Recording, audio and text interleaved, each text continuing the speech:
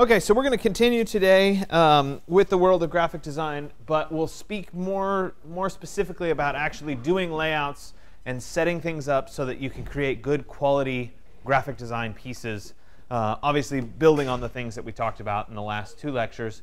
But today is more about structure and organization and how do you present the content to somebody such that it's clear and easy to understand. So we'll start fundamentally with a grid system, and then we'll break down and we'll get into alternative grids and kind of show how those things can evolve.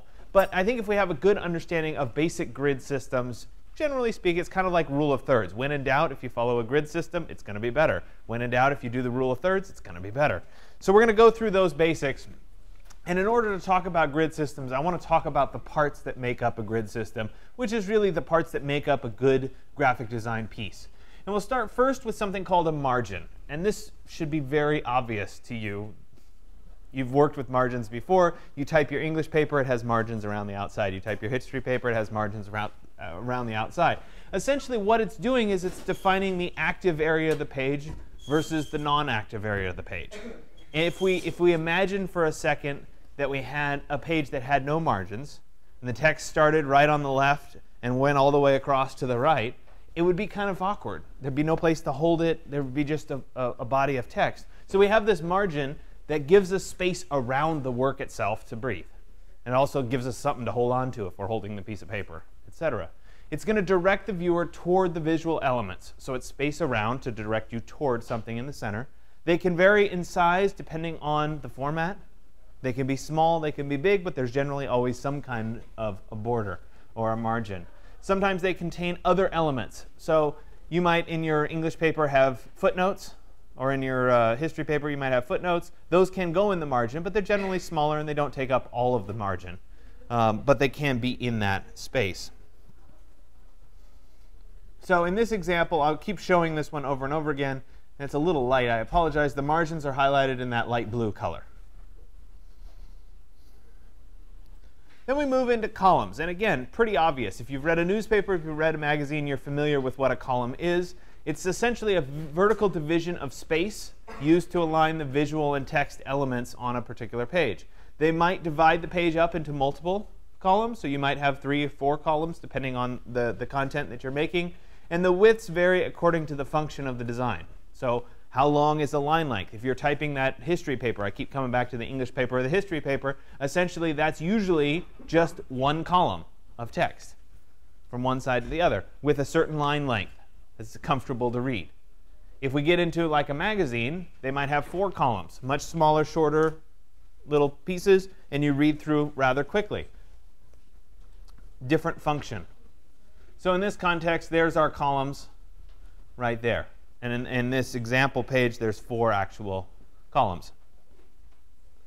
Then we move into something called a column interval, or a gutter width. And this is essentially the space between the columns. And you have to have this space to identify what the columns are. Otherwise, the columns just run together. Not quite so critical if you had photographs that were laid out in columns. But certainly in text, if you had one column of text and you had no space into the next column of text, it would be really hard to distinguish where one column ended and the other column began. So we put this thing called a column interval in between the columns. It gives us a little bit of space between the columns, let those columns breathe as part of this graphic design piece. It's an inactive negative space. So it's generally just the color of the background. Nothing's happening in there. We don't need special lines or little designations. It's just a little bit of blank space. And it prevents the elements from colliding together on the page. So here's our example here, where they're falling in between those 4 columns. Then we get something called a flow line. And so the first 3 things that I talked about, the margins, the columns, and the column intervals, you probably are familiar with. This next one, called a flow line, you've seen before, but you probably didn't know what it was called. And you probably hadn't really internalized what it does. Essentially, you've got a set of vertical columns, and we can run a horizontal, a contrasting line across those vertical columns in a specific place, and that divides up the content of the page. So in this particular example here, you see that we have the columns and we have the photographs, but we have that one strong horizontal line that runs across the page. That is a flow line. And it's generally that line that's consistent throughout your work that helps you organize your information. So there it is right there as a flow line. We can change where that flow line goes. So in this particular example, I have it shown the primary one is running right across there. But it could happen halfway down. It could happen almost to the bottom. Next lecture, I'm going to talk a lot about portfolios and portfolio design layout. And you'll see that this flow line appears frequently in portfolios. And it doesn't always stay in the same place. It jumps around. But it's usually proportional. So we'll talk through what that means next class. But a flow line really, really helps in this overall layout. We move into something called a grid module. This is essentially, we're taking spatial areas, and they support the visual and textual information. The number of modules vary, but it's pretty obvious. Essentially, we have columns, we have column intervals, we have flow lines. If we look at the squares that grid makes, that's essentially a grid module. So I can't highlight all of them here because obviously then it would look like columns. But this there is a grid module. This would be a grid module. This would be a grid module. Every one of these little squares is a grid module. Okay, so it's defined by the column, the flow line, and the column interval that gives us our active space right there, or our grid module. So here it is in a layout piece itself, where you can actually see the individual grid modules relatively easily. Okay, we have a flow line. Actually, we have two flow lines. There's one that runs across there. There's one that runs across there. We also have our columns. 1, 2, 3, 4, 5, 6. Sorry, my 5 is terrible there. Okay. Notice, though, that the text is actually spanning 2 columns. So just because we have this module layout where we have these individual pieces doesn't mean we can't choose to break it. We could actually choose to have a photograph that spanned all 4 of those, for example. So you can always combine them together to create bigger content. Oops, skipped a slide. Sorry about that. So working with basic grids. Essentially, if you have a grid that underlies whatever graphic design piece you're doing, and this really translates to most design in general. If you were talking about architectural design, it would be similar. It unifies and orders the compositional space. It gives you some backbone to work from. And this can help a lot rather than just doing something arbitrary, because there's an underlying structure that guides where you place certain elements. And when we look at a portfolio, for example, if there's an established structure, it's pretty easy to know what's coming and where to look for certain things. You know where to look for the title. You know where to look for the content. It becomes rather obvious. It composes visual elements to balance and contrast the shape of the page. Don't just arbitrarily throw a grid down on the page. Okay, I'm talking about grids, obviously. Easy to say, oh, we'll just divide that page up into 4 pieces. Great, we've got a grid. Think about what that grid means and how big your elements are. What's appropriate for your work? How big should that grid be? How many columns should there be? That's going to vary depending on what work you're doing, whether it's a portfolio, what the orientation of the page, is it landscape, is it portrait? All of those things factor in. It's not arbitrary. It's something that's carefully thought out and designed on purpose. Functions of grid. You guys could, again, come up with these if I asked you to come up with them. Control, organization, rhythm, harmony, unity, readability, all of these sorts of things are rather obvious. They give you this backbone for your work. So let's start with the most simple grid. It's just a single column grid. This is your history paper. One big block of text, one big image, something like that. If you're writing an 80-page thesis, or maybe an 80-page thesis is a little generous, a 10-page thesis paper, big block of text, this is appropriate. Space is defined by the margins, not by the columns or the column intervals. It's just the margins around the outside of the page. How big are those margins? Generally speaking, the margins need a little bit of adjustment or a little bit of tweaking too. You want to think about, is your text going to end up in a book format? Or is it going to end up just in a single page format? If it's going to end up in a book format, there is a specific way of setting up the margins. Generally, the sides and the bottom are larger. The top is smaller. The inner margin is typically half the width of the outer margin. And if the pages are facing, i.e., 2 sides of the book when you open it, the margins are reversed left to right on each page. So here's the larger section that we were talking about here, and I'll walk through that. Right? Space at the top there is generally a little bit smaller than the space at the bottom. That's a little bit bigger. Space on the outside is bigger than the space on the inside. Recognize that this, you would turn the page this way. So they are facing pages in this particular example. So how do we lay this sort of thing out? And I'm going to go through this example in InDesign. I'll talk you through laying it out and kind of using this as a backbone for your work. But essentially, this is a way of laying out your work, figuring out what the active content area should be, what the margins should be, what they should look like, and then how do you lay out the content based on that. And so I'll walk you through this exact process along the way. So I've talked all about this graphic layout and all that sort of thing. Don't forget the photography section compositional techniques. So just because I haven't specifically said rule of thirds much doesn't mean that that still doesn't really apply nicely to a graphic design. So you can still use that in a graphic design piece. So those, remember those, strong diagonals, all those compositional techniques still work in graphic design just like they do in photography. Then we move into a multiple column grid. Obviously, the more columns you have, the more flow lines you have, the more flexible your design becomes, the more complicated it becomes. You get a lot of compositional options, and it can be suitable for complex projects with lots of content. How do you create movement, drama, rhythm, or tension, get people interested in the particular piece that you're looking for? So you guys all have to do a lecture series poster as part of your assignment for this section or this module of the class. So I figured it was useful to show you a bunch of lecture series posters as a way of kind of talking through lecture series. So as we go through this, you'll see, right, we talk through the text. There's a picture of a poster. Generally speaking, after that, I'll blow up the poster, and then I'll actually draw on it and talk about what's happening in this particular example. So if we were looking at this, how many columns are here? 4? Did you say 4? 4. I agree. There's 4 columns. So we've got the first column right there. There's 1, 2, 3, and 4. This space over here doesn't have any content in it, so I'm saying it's a margin, not a column. Okay? So our first column right here contains the big piece of information about what's happening. This is a lecture series, etc.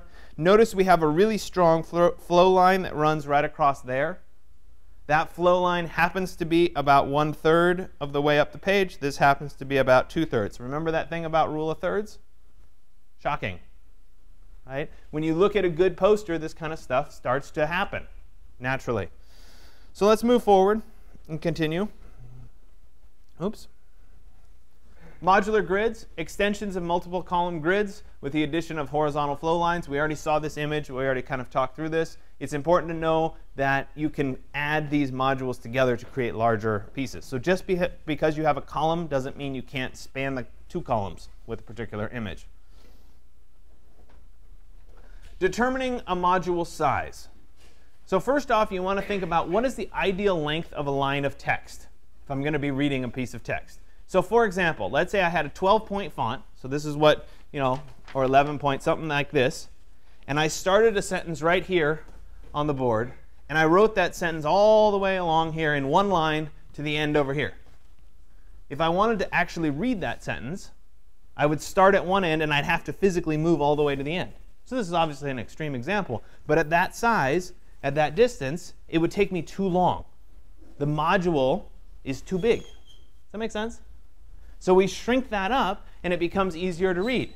If I take that same 12-point font and I make it small over here, it's much easier to read now, and I can go through line by line. So you want to think about what is the ideal width for a length of text such that you can read it. The other thing you want to think about is what is the smallest size of a photograph that you want to show.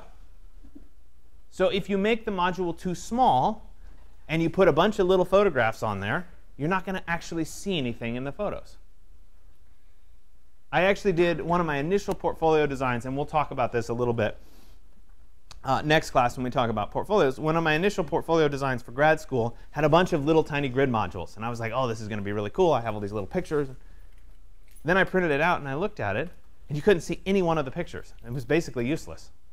So you have to think about what is that smallest size that would work for your particular content. You can, of course, let's say they don't agree. Let's say the text needs to be a little bit longer than the smallest photograph you want to see. You could span 2 modules with text so that the line length is correct. So they can be a little bit independent. Let's look a little bit at some example layouts here, just in terms of how they're set up. Large images, medium images, and small images, all very well set up. The text moves around a little bit in these different examples. There is one here that I think is awful, and it's right down there. And it just has to do with the fact that the column, there's 3 here and there's 2 above with the flow line across. It just doesn't quite work. So I like to at least point that out. But generally speaking, the rest of these work rather nicely. Modular grids increase compositional flexibility, no surprise. Grid modules need to be flexible enough to accommodate changing content. So this is a big one. You guys are designing a portfolio as your final for this class. 30% of your grade. It's important. You have to put in there your best photograph. Okay, that was maybe 8 by 8, maybe 8.5 by 11, some size in that ballpark. Then you move on, and you had to do your other photograph, your Photoshop collage example, which might be kind of a similar photographic size.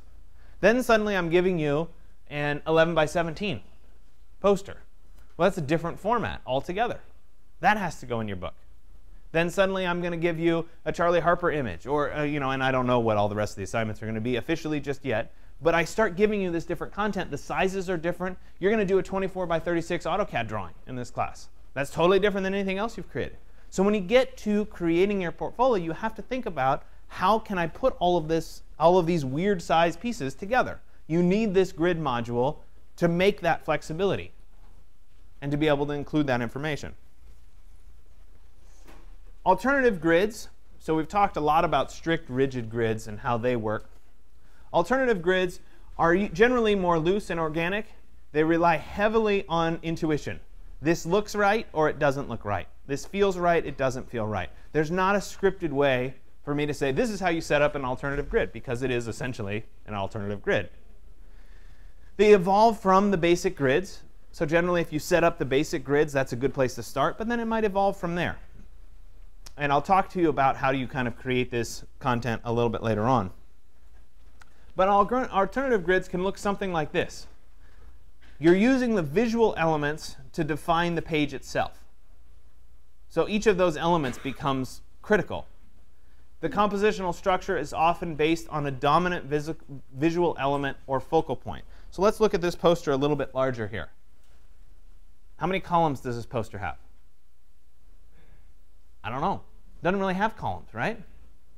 So this is definitely an alternative grid. We have kind of a strong diagonal as part of it. We have kind of a strong diagonal in this yellow section, if I can draw. Come on. There we go. Strong diagonal here. We have a little bit of a strong diagonal kind of happening there.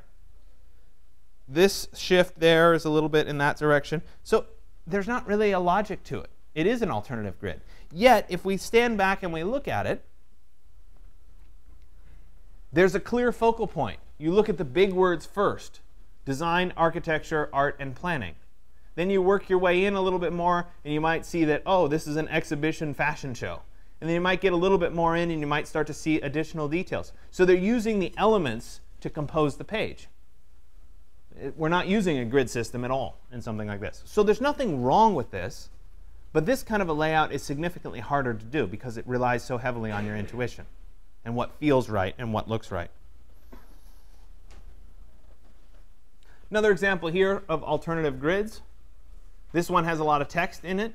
Recognize that if you do text like this upper one, I don't know if I have a larger version of this, no.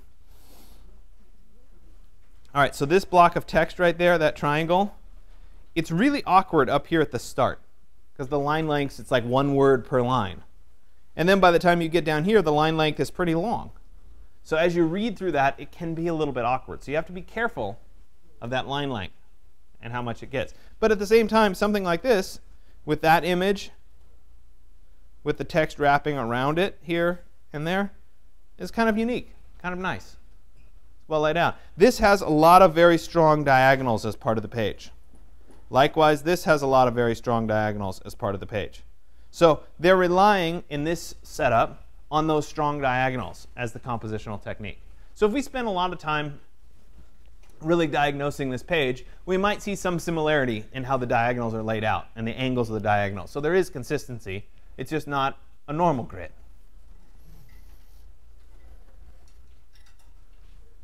Breaking the grid. So the same thing happens in the world of architecture as it does in the world of graphic design, and that is that a grid is great as a base for your layout. But then you have to selectively and intuitively decide where it should be broken and why it should be broken. So sometimes you're laying out a grid of columns in architecture and you suddenly remove one column. When you remove that one column, you create a different space than the rest of the space.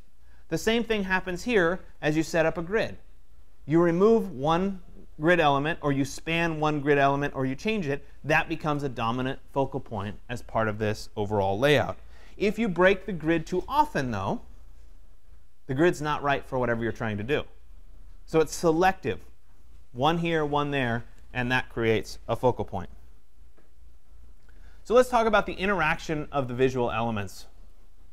We've talked about the layout, but how do we interact with those visual elements? First thing is hierarchy development.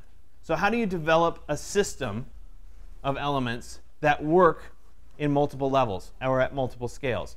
You establish a clear focal point that drags you in to look at your particular piece of text. And we'll use a bunch of examples as we go forward. Then we take subordinate elements, smaller elements, things that aren't quite as important, and we blend those in. So we have big focal point, smaller medium points, then we get into the final details. If we get into the final details and we've led somebody through this series, chances are they've actually read the content that you're trying to present to them, and they might do what you want them to do. You might get the desired outcome out of it. If a hierarchy is not established, your eye gets overloaded and you move on. It's too easy to glance at something, oh, that's too hard, let me look at something easier. So if we have this clear layout, you'll see one focal element, you'll move in a little bit closer and you'll see the next focal element and you continue going. So let's look at this particular poster, a little bit larger here. What stands out to you in this? I would say National Portfolio Day is the big thing that stands out. Okay? The image, of course. So if we were looking at this particular image, if I was in the back of the room, I might see the image. That color might get me excited. I might come in a little bit. I see National Portfolio Day. Ah, OK, I know what's going on. Let me move in a little bit closer. Oh, it's at California College of the Arts, and it's Saturday, January 19th, 2008. OK, sounds pretty good. Then I move in a little bit closer, and I start to see other elements that are smaller. So I'm setting up that hierarchy. I'm setting up that viewing experience purposely. So this is the rule I like to talk about, because I think it's the obvious one. 12-6-3-1. If you think about multiple scales and you establish a hierarchy in these multiple scales, it's going to be really easy to draw people into viewing your poster. Okay, so in this example, if I walk into the back of the room, and I'm saying 12 feet, but it could be 24 feet, it could be 36 feet, it could be 48 feet, whatever. The point is that if I'm in the back of the room here and I look at this poster, I think I can blow it up to the next size here. Yeah, there you go. If I'm in the back of the room and I look at this poster, obviously there's some color and that grabs some attention, but the first thing I see is National Portfolio Day. It's really obvious. So that might be my 12 feet. Then I move forward a little bit, and as I move forward, I start to see progressive levels of detail. Oh, OK, it's Saturday, January 15th, 2005. All right, there's the address. Then I move forward a little bit closer. Right? The best design causes you to be engaged at every level as you get closer and closer and closer to the actual piece. So there should be something that causes you to get up close to that final design and want to read the little details. So you actually get up to the door and you read the small print.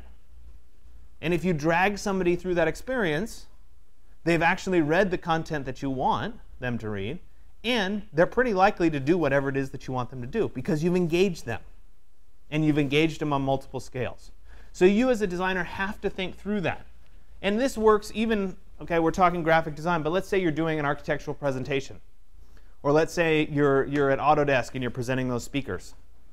Okay? If your poster has these levels in it, and you're doing your presentation, somebody standing in the back of the room will start to get excited about it, and they'll want to move closer. And as they start to move closer, they'll get more interested. And if there's something at the next level, they'll move even closer, and they'll get more interested. And then there's something at the next level, and they keep engaging. And if you can get that engagement, if you can bring those people in, that's what you want in the design field. You want those people interested in what it is you're trying to show them. So if you're going to establish a hierarchy, think first about what are these visual elements and rank them. What's most important? What do I want people to see first? What needs to be the most obvious? That should be the biggest. So if we were doing the lecture series poster, the most important thing is probably it's a lecture series. Next most important thing might be who's coming to speak. Next most important thing might be when they're coming to speak. Next most important thing might be where they're coming to speak. You get the idea. So we're working through and we're ranking that hierarchy. Subordinate elements will occupy the middle ground, and obviously smaller elements will be in the background. You could come up with the same list here. Notice, though, that I do include on here typography. I didn't waste all of last class talking about type to ignore it from here on out. Does that make sense? So no mistakes in typography. That has to be right. Space. This is not outer space. This is space in general. Provides visual contrast to the actual elements of the page. It contributes to an effective ordering system. The empty space, or the space around the elements, brings the elements alive. If you have no space around them, or you haven't considered the space around them, your actual elements, your visual elements, are going to be dead. Focus on the negative space as much as you focus on the positive space. Some of you guys have probably been in, I think it's in 131 that they talk about, that's the freehand drawing studio, right? And so they probably talk a lot about composition, negative space, positive space, that sort of thing. You're doing the same thing here. You want to think about that inactive space as much as you think about the active space, and it's going to make your work better. It's absolutely imperative for accessibility and navigation of the page to have this negative space there. It directs the eye toward the visual elements. If you don't have the empty space, you don't get directed toward the full space. So something like this, masterpieces, the masterworks here, it's really kind of interesting the way that this page is laid out. The dominant element is really this bar. Sorry, I should be drawing here, not pointing. It's that empty space. It's right in the center.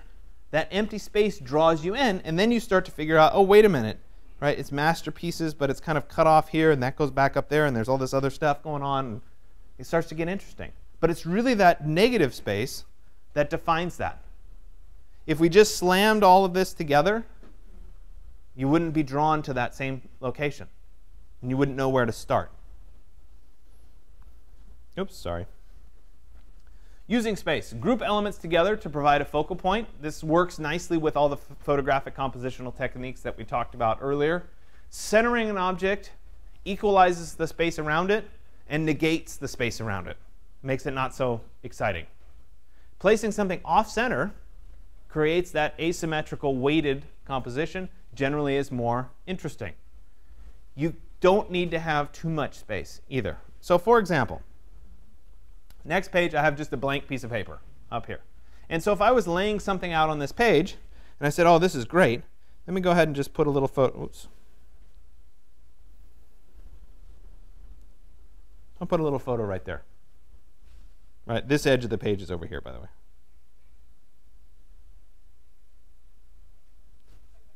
I centered that little tiny element. Nothing special about it. If instead I put the element over here, feels a little different. Notice, though, that I naturally said this is 1/3, 2/3. Same thing. Even that's a little bit small, though. Feels a whole lot better if I start to make something like this. Right? And maybe there's a combination. Maybe I start to add something here, and I put a little bit of text in here. Starting to feel a lot better as a layout. I'm using this space to my advantage. My elements are not too small. They're big enough. And they're asymmetrical. They're not centered on the page. Scale can also be used to establish elements. You make something bigger, generally more important. You make something smaller, it's not so important. Use consistency and progression when changing. So if, for example, we're doing the lecture series poster, and you have something that says, DVC lecture series, and that's the big text. And then you move into who's coming to speak. And I don't know, Renzo Piano's coming to speak, and Tadao Ando's coming to speak, and I don't know, Rick Joy's coming to speak. Okay, if you make Rick Joy's name bigger than the other two people, does that work? Probably not. Because you want each of those people to be emphasized the same amount, because it's a lecture series. You're coming to the series of lectures, not the one lecture. So you want to make sure that there's consistency in how big that element is, or how big that name is. Quantity. If you have too many things on the page, you get a page that's too cluttered with too much stuff. There's a lack of order. You want to make sure that every piece that is on the page has a specific function and does something specific. And there's two ways to do this. And some people work well in one direction, and some people work well in the other direction. Okay? So one way of doing it is to go ahead and throw everything that you have on the page and say, oh, that's too much, and take something away. Say, oh, that's a little bit better. Let me take something else away. No, that's a little bit better still. Let me take one more thing away. Perfect. I like it. The other way of doing that is the additive method. Put one thing on the page. Not quite enough. And put one more thing on the page. No, that's getting there. Put one more thing on the page. OK, that's pretty good. So you're adding versus subtracting. And it's going to depend on who you are as a designer, whether you like to throw it all on the page first and see what happens, or whether you want to put one thing on at a time. It just depends on you as a designer. There's nothing wrong. There's no right or wrong answer as to which method you use. Orientation and position. So how you orient your stuff is really important, and where you provide contrast is really important. So if all of your elements are horizontal, and you throw in one vertical element, suddenly you get a focal point and you get a contrast point. Don't forget about the diagonals. Diagonals can work nicely here as well. So let's look at this image, for example. Okay? All the text is horizontal. Even the image is fairly horizontal with the eyes and that sort of thing. And then we introduce a really strong vertical element here, and that happens to be where the text flips backwards. Right? All the rest of this text is all reading correctly.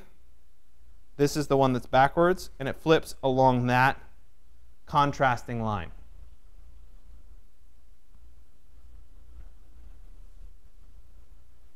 Depth, dimension, and perspective is also a way of doing this.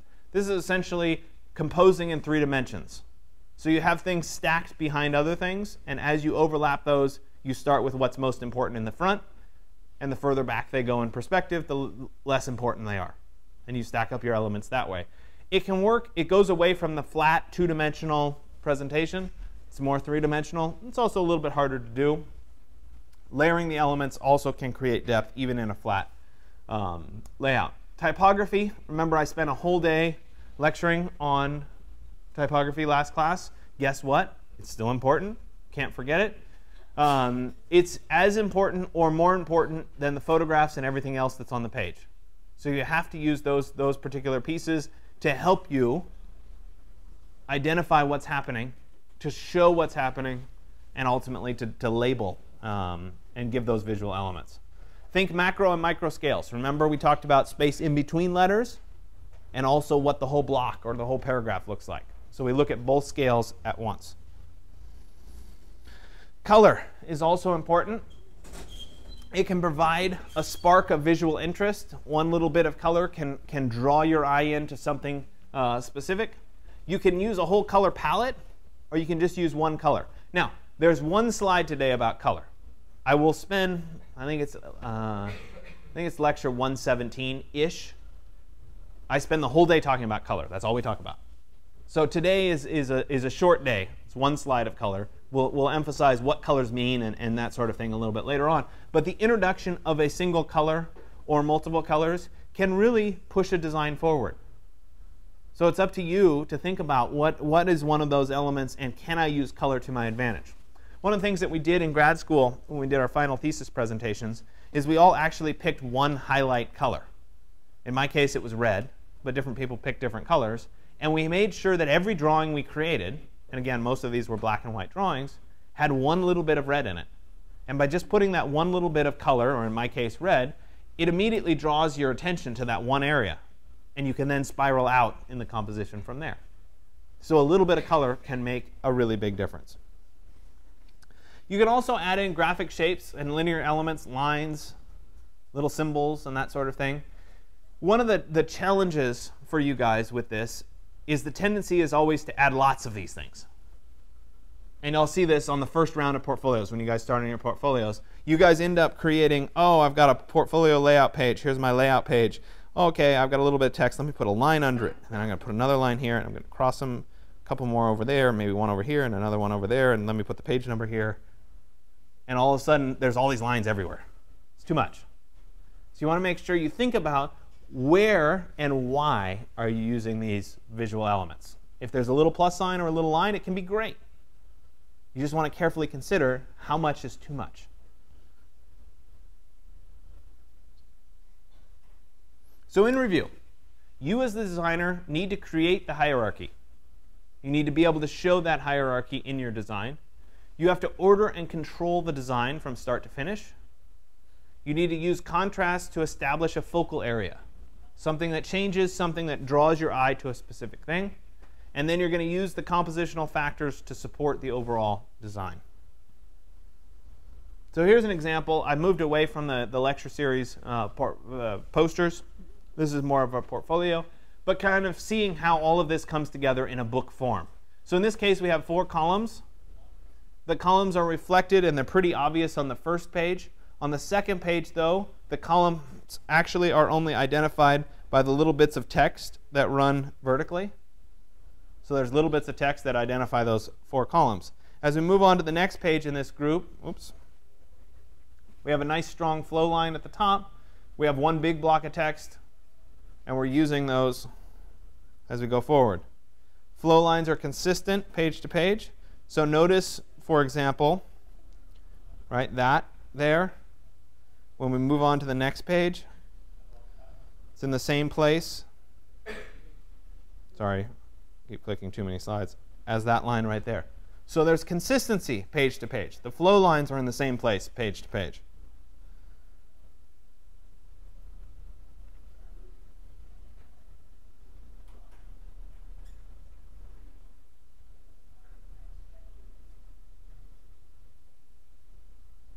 Okay, so we're going to shift. I'm going to jump over, and we're going to walk through some more complicated layout structures in InDesign. So give me a second to switch over, and we'll continue with InDesign. Go ahead and open up InDesign while you're waiting for me to switch over. OK, so today you're going to kind of do a precursor round to your lecture series poster, and we're going to do an architecture program postcard. By postcard, I mean smaller than 11 by 17. So 4 by 6, 5 by 7, something along that in terms of size.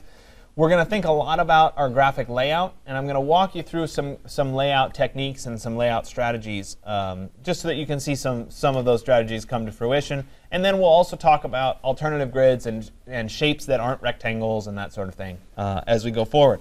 So the first thing that I'm going to do is I'm going to go ahead and create a new document. So I'll click on New Document. And I want this to be a postcard size. So maybe I'll do 5 inches by 7 inches. Remember that if you type in the number, so in this case 5 followed by IN, it's going to automatically convert over to the picas units. I'm also going to set the margins at 0, because I'm not going to worry about those just yet. I'm going to uncheck the box for facing pages. And I'll go ahead and say OK. And that gives me this basic layout. Now, of course, you could do it in landscape mode instead of in portrait mode. It's really up to you as you go forward. So at this point, I need to start thinking about how I'm going to lay out my particular graphic piece. And so depending on what you're setting up, you can do it using guides. You can do it using some lines and some background information. I'm going to walk you through a couple examples. I will end up today using multiple pages so that you can see me do it different ways. But I do want to make sure that my units are sent to inches so that I can see. So I right-click where the two rulers meet, and I change my units to inches. And so in this case, I have 5 by 7. And if I wanted to just start creating a line arbitrarily, right, I go down and think about the rule of thirds. Let's go down about, I don't know, 2 3/8 or so. There's 1.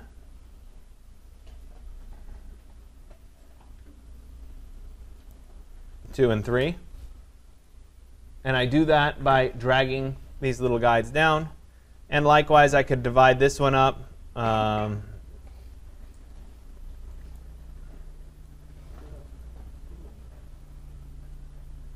Like that. And I could start to use these to establish a basic function. So for example, maybe my content is going to end up being in this lower section there. Oops, sorry.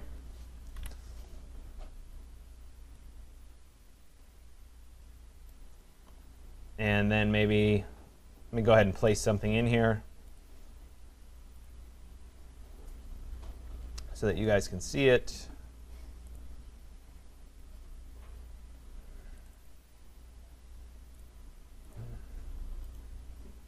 Fitting, fill frame proportionally. And then maybe I'll put some text elements in.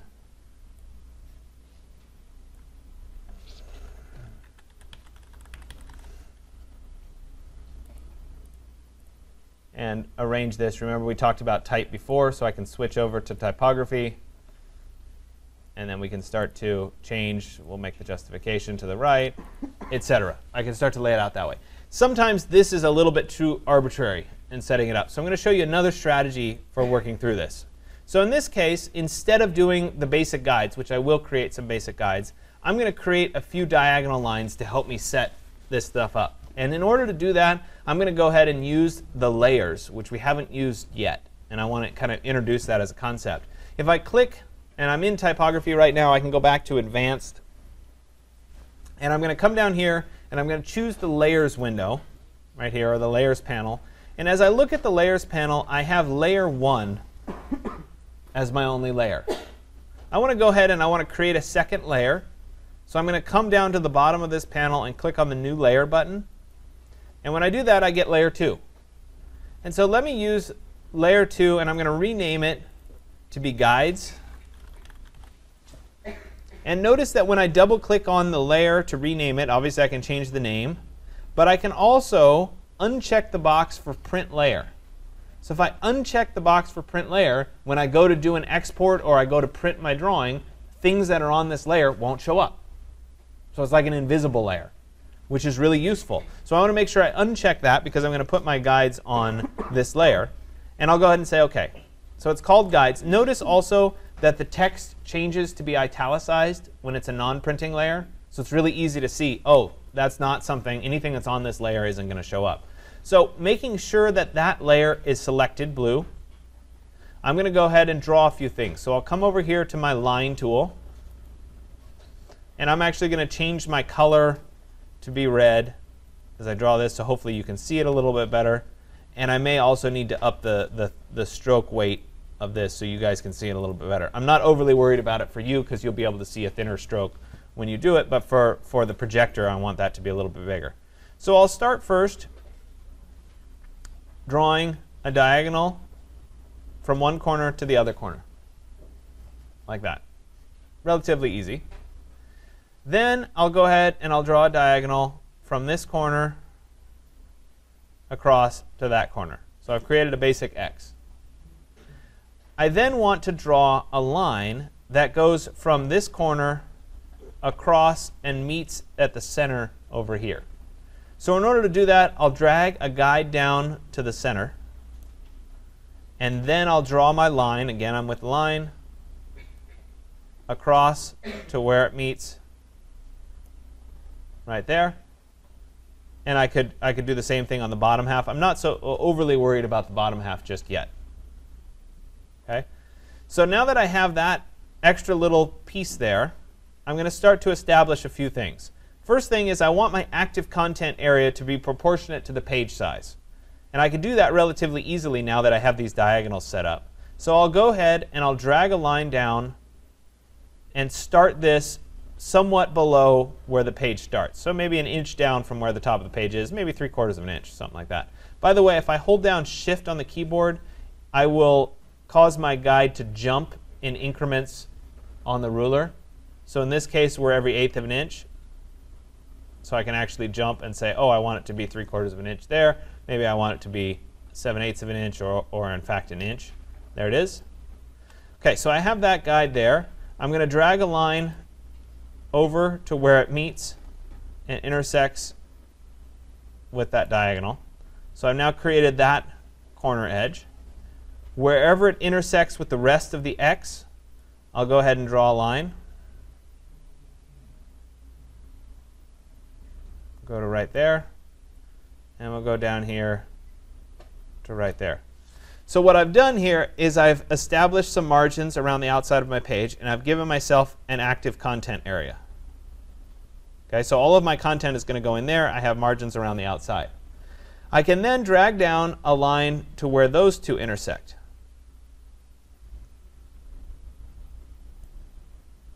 And that divides this upper piece from the lower piece.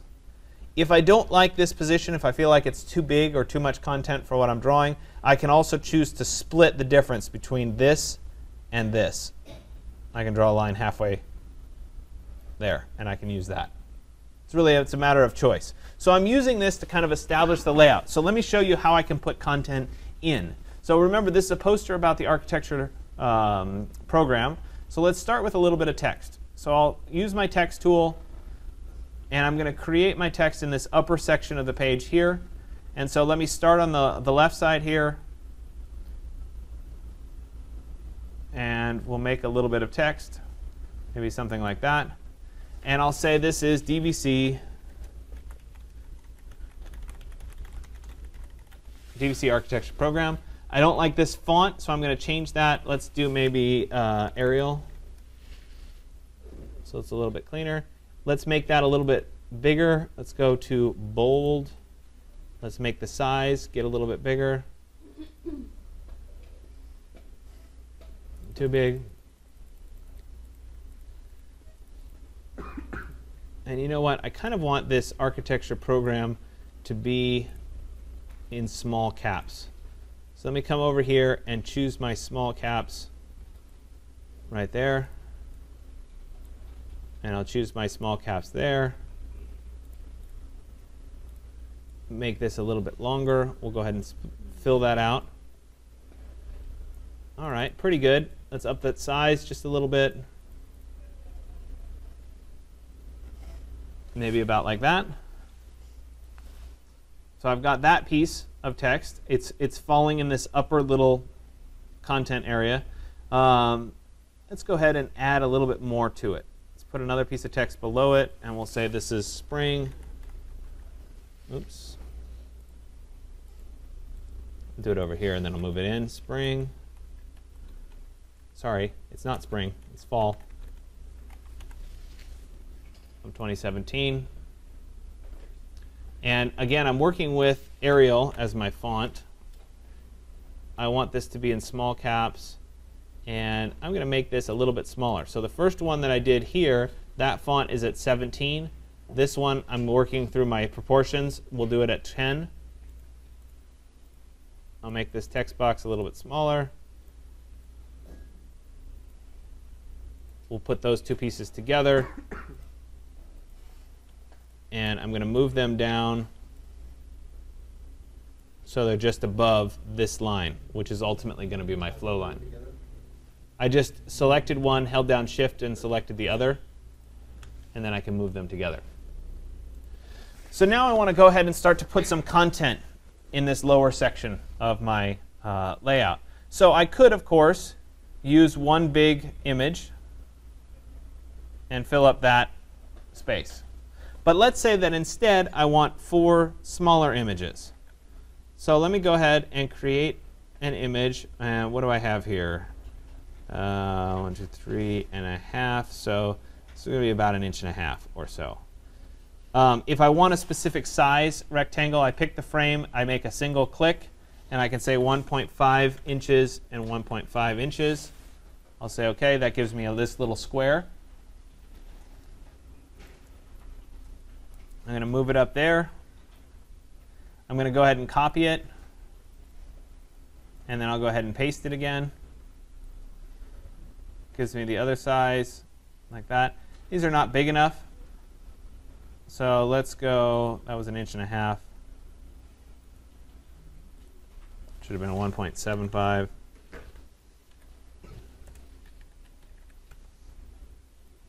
There we go. Get rid of these first two.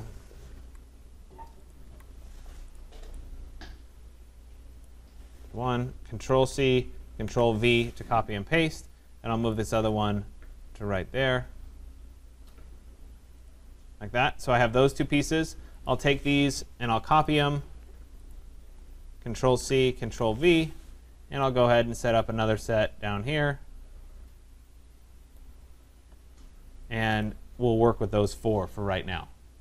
Now, notice, let me go ahead and I'm going to change. Sorry, I did actually just make a mistake.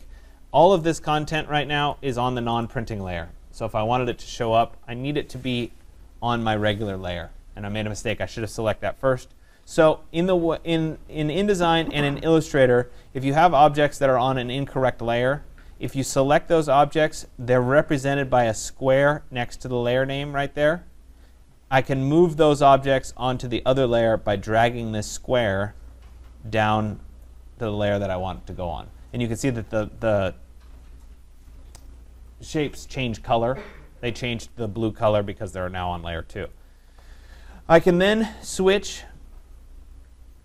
Under View, I can go to Display Performance, and I can go, I can go to Screen Mode, and I can go to Preview, which is going to show me just the stuff that is printing. And I can then work with these pieces to go ahead and place some images onto those pieces. So let's go back. View. I'll go to Normal. And maybe the other strategy is to turn the grids off, because at some point you need to turn those off as you keep working with them. So notice, though, the space between here and here is different than the space between here and here. I might want to make adjustments to that.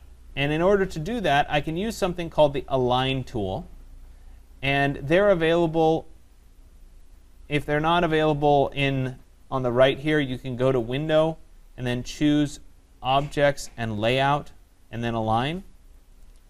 It brings up this little floating window that will allow us to line objects.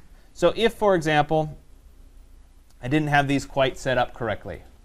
Now, InDesign's made some improvements. When I drag this object over, it has some auto guides that will help me line these things up and make my life much easier. But if I didn't use those, I can select two objects. So I'll take this object and this object. And before I use the Align tools, I need to specify which object stays the same. So which object isn't going to move. It's called the key object. So this object here isn't going to move. So I click one more time. So I've held down Shift. I click two objects. Then I click one more time on the object that's not going to go anywhere. That's the key object. Then I can use these Align objects to say, oh, align them to the left so that they're in the same alignment here. I can also come down here to Distribute Spacing. And I can say, oh, I want to distribute the spacing to a specific value. So maybe I want it to be 1/8 of an inch or 1/16 of an inch. I can then click on the Distribute Spacing, and it will do it at 1/8 of an inch or 1/16 of an inch. So I can, for example, say this and this. This is my key object. Distribute the spacing to 1/16 of an inch. This and this. Sorry. This and this. That's my key object. Distribute the spacing there. This and this. Now distribute the spacing even to right there. The other thing that you can do, let me go back to this, where I have this. Let's take a few more. Let me copy and paste. And I'll throw one down here at the bottom. And I'll throw another one down here at the bottom right there. I want this object to end up in between this object and that object. So let me take all three of these, 1, 2, and 3. And in this case, I can distribute the objects along their centers so that this one fits in between that and that with the same spacing on either side. So it's just a different strategy. If you don't see the align, go to View, or excuse me, Window, Object and Layout, Align. So that allows us to distribute the spacing. So for example, I could take these three objects now, 1, 2, and 3, distribute the spacing between the objects like that. And let's go ahead and use this as a key object and align to the left. So you see how I'm starting to use those to help myself out. Now in this case, I'd really like these to be a little bit more consistent in spacing. So I'm going to go ahead and add some spacing in between these objects so that they're a little bit better. So let's take this and this. I'm going to use a spacing of 0.125 or 1/8 of an inch. Oops. That's my key object. And you know what? Let me go ahead and do all three of these at once. Key object. Oops. I have to do them separately. There. Key object, distribute the spacing.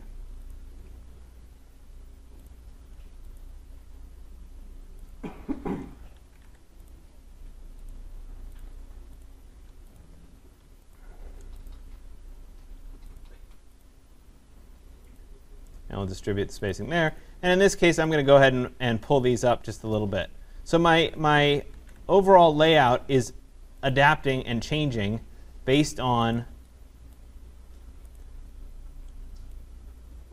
the content that I'm putting in.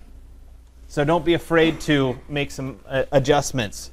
So in this case, I needed to move that up a little bit. So now I can place the images into these spaces. Oh, you know what? Let me go ahead and make the spacing across be the same too. So we'll add that spacing so that they're consistent.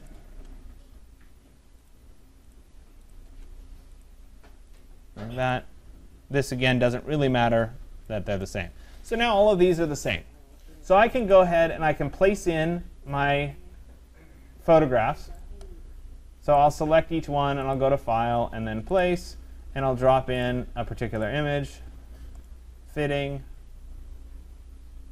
fill frame proportionally. I'll move on to the next one, File, and then Place. I'm tired of using those images. Do I have new ones here? Yeah, let me drop in some other ones. Fitting, fill frame proportionally. OK, so you're getting the idea. So I'm dropping these in. So obviously, these fit nicely in my grid modules. There, there, there, there. Now, sometimes we want to span multiple grid modules. So I have a couple options.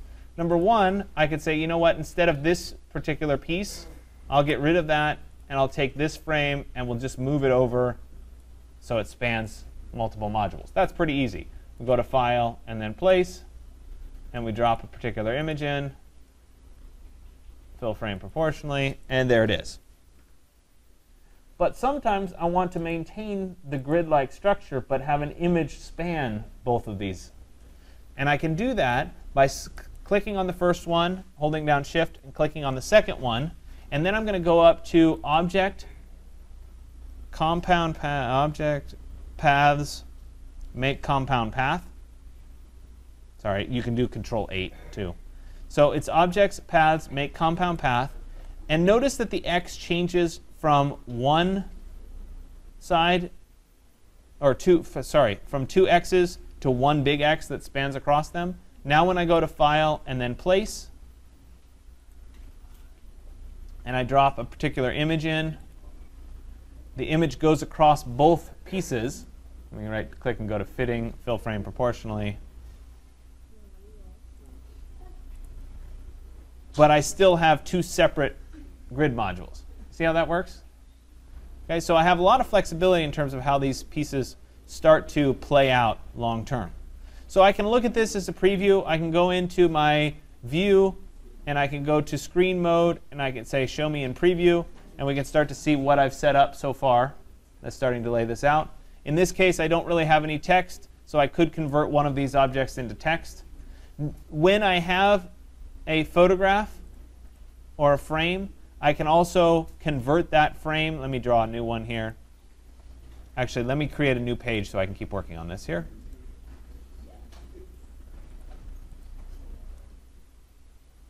I have a frame. I can convert that frame into text by using the text tool and then clicking inside of the frame. So even if I created it as a frame, and it has an X in it, it can become a text box. But the other thing that can happen, and I told you I would start to talk to you through this, is I can use an alternative grid to set up a particular swath of content. So let's say, for example, I wanted to do one of those strong diagonal compositions. I could, using either the pen tool or I could use one of the shape tools. So I could use a polygon or an ellipse. For me, the pen tool is probably the most logical here. I'll click on the pen tool, and I'm going to draw the diagonals that I want. So I'll start here, and I'll draw a diagonal that goes down. Because I did there. I'm going to come across straight. I'm going to come back up. And I'll come over to that. So I have that shape. I'll create the opposite shape that goes down here. And I'm just, oops, sorry, that should have finished. I wasn't quite on top of my shape. There we go. Create the opposite shape. We'll go there. We'll come down here. We'll go to there, and I'll do one more little piece here. I'm doing this so that you guys can see me work through multiples here. And if you end up being a little uncomfortable with the pen tool, it's OK. We're going to spend a lot more time in Illustrator drawing with the pen tool, so you'll become very comfortable. So I have these three shapes, and I want to use these as if they were frames. Well, number one, I don't really want there to be the red lines anymore. So I can take one of these shapes, and I can make the red stroke go away by clicking on this icon here. So the stroke is highlighted there. There's a red color here. If I click and hold on it, we can say apply none, and that'll make the stroke go away. I can use that shape to place an image. So I can go to File and then Place with it selected, and I can choose a particular image. I'll right-click. I'll go to Fitting, and I can say Fill Frame Proportionally. There it is, and you can see that part of the image. Now in this case, the image, I'm not seeing a whole lot out of it. And this is not necessarily the best layout. I'm just trying to show you how you could go about doing this. But I could also, just like I did with, let me go back one more time here. So I'm here. Even though this isn't a frame, I could do the same technique where I could have an image span both of these pieces. So I could hold down Shift, select these two triangles, and I could say Object, Paths, Make Compound Path. Essentially what Make Compound Path does is it makes two objects one object. Once that's done, I can go to File and then Place. And I could have my image span both of those. So let me go to Fitting, Fill Frame Proportionally. And now the image is spanning both of those. Notice the red is still there. So I have to select this and say Apply None to my stroke to make that go away and have just those images. I could then place in text or type in text in this particular piece. So I could go to File and then Place. And for lack of something better, I'm just going to go get that Vitruvius text from last class and drop that in.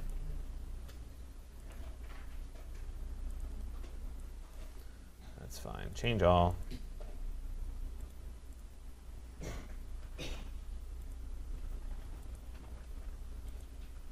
And I could drop that into there as well. Let's make this a little bit smaller.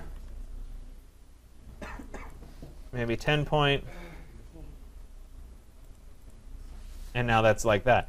If I don't want the border, Control A to select all the text. I can say make the border go away, and now I have just that element there. So you can see how essentially I could create absolutely anything that I want, or any shape that I want, using the pen tool or any of the combination of the rectangle or predefined shapes. So there's an ellipse, there's a polygon, etc. So if I did an ellipse, I could then say, let's place the text in there.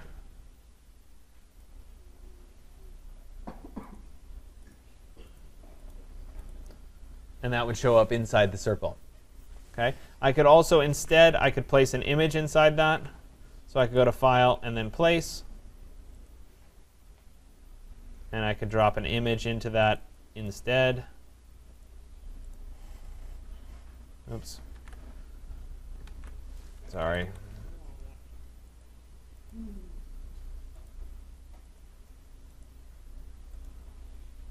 Fitting. Fill frame proportionally, like that. If I wanted, and this is where I'm starting to just show you different things, because different people are going to have different ideas. Let's say that I had some text, and I wanted to place an image into some text. Let's start with DVC. Oops. DVC.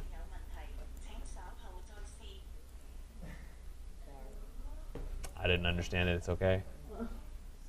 Let's say, make that a little bit bigger. Let's go a little bit bigger still.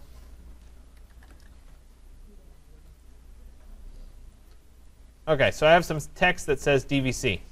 Let's say I wanted to put an image in that text. I could take the text, and this is not a reversible process when I do this. I can go into Type, and I can choose Create Outlines, which converts the text into actual objects.